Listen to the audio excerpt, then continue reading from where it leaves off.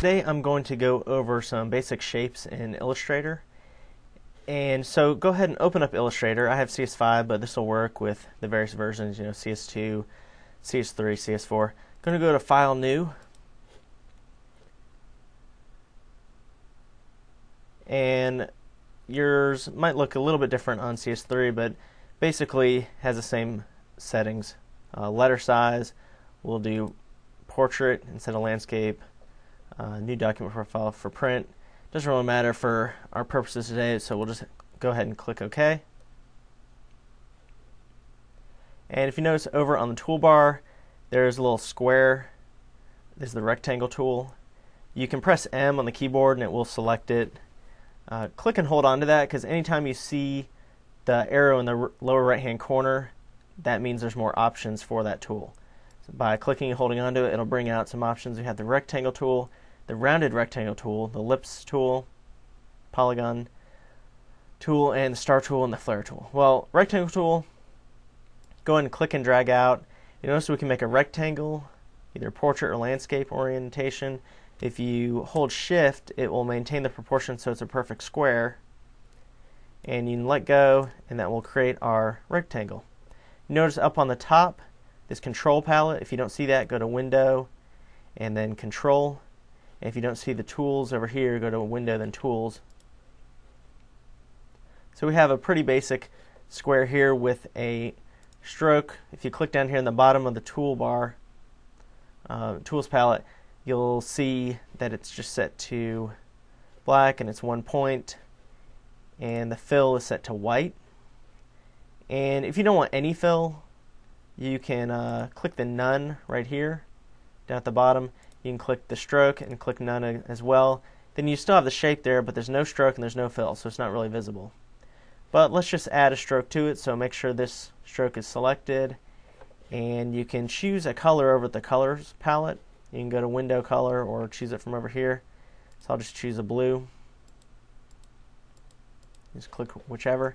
And you can't really see it well, so up on the stroke, up on the top, if you don't see that, you can also go to Window, then Stroke as well. And you can make it a little bit thicker there, so make it 14 point.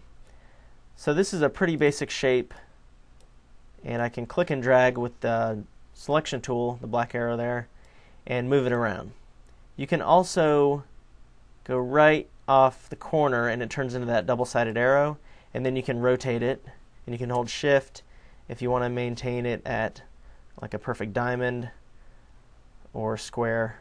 So it keeps it at those specific angles, 90 degree, 45 degree angles. Now if you want to add a fill, you can click that down there at the bottom and then choose another color. That adds a fill, so it's not transparent. Now if you still want to edit this, you can still do that. If you click the direct selection tool, that's the white arrow at the top of the tools palette.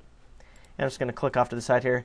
Now if you click on a corner, this anchor, and drag it, you can actually move this so it's not really a square anymore. So we're creating a different kind of shape.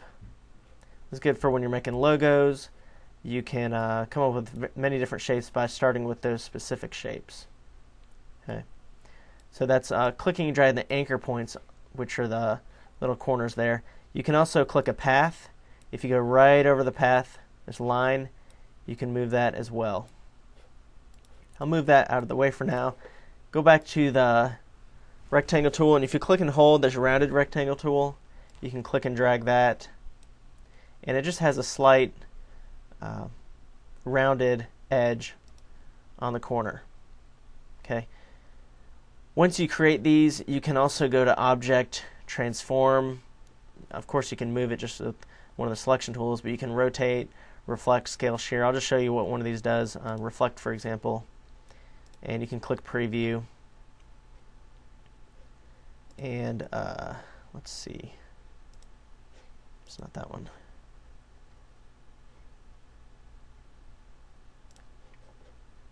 So if you do rotate, 34 degrees, and it'll do a specific angle. Okay.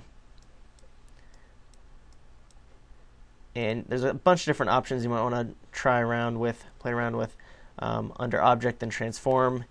And some of you don't need to use that. You don't need to go there just to move it or rotate it. You can use the selection tool, but if you want a specific angle, you could use that. Now if you click and hold and go to the ellipse tool, well, that's just a circle. You can do an oval, or you can hold shift and make a perfect circle. Same settings apply. You can also change this brush, which is the stroke. You can change that up there as well, to make something else. And you can also go to window and then brushes and pull up a bunch of different brushes. This little side arrow. Whoops.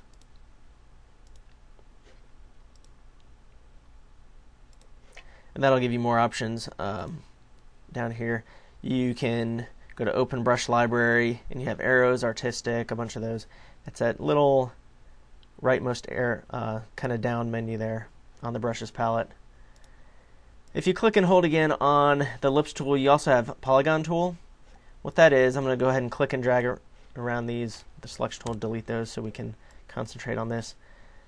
If you use the Polygon Tool, if you click and drag, you notice it's almost like a stop sign here, and you can hold shift if you want it to be specific angle, just flat, straight line. If you don't hold shift, you can do different angles like that. Now, one thing to consider when you're clicking and dragging this, not let go yet, press the up arrow on the keyboard and it creates more edges till it almost looks like a circle. Press down arrow and it takes away the number of edges, until you have a triangle. So if you want to make a perfect triangle, that's how to make it. Use the Polygon tool. Or the pentagon shape and hexagon. Okay, delete that one. And you can also do star tool, same thing here. If you press the up arrow while you're holding it, it'll create a starburst. A lot of times they use that in advertisements. New low price. You go all the way down, it'll go down to a triangle also. A diamond shape, a star, then more edges like that. Okay. And the flare tool, don't probably need to worry about. It's just kind of hokey. Not really sure when you would use it. I don't see it used very often. But the other shapes are very helpful when you're making designs and logos and illustrations. Thank you.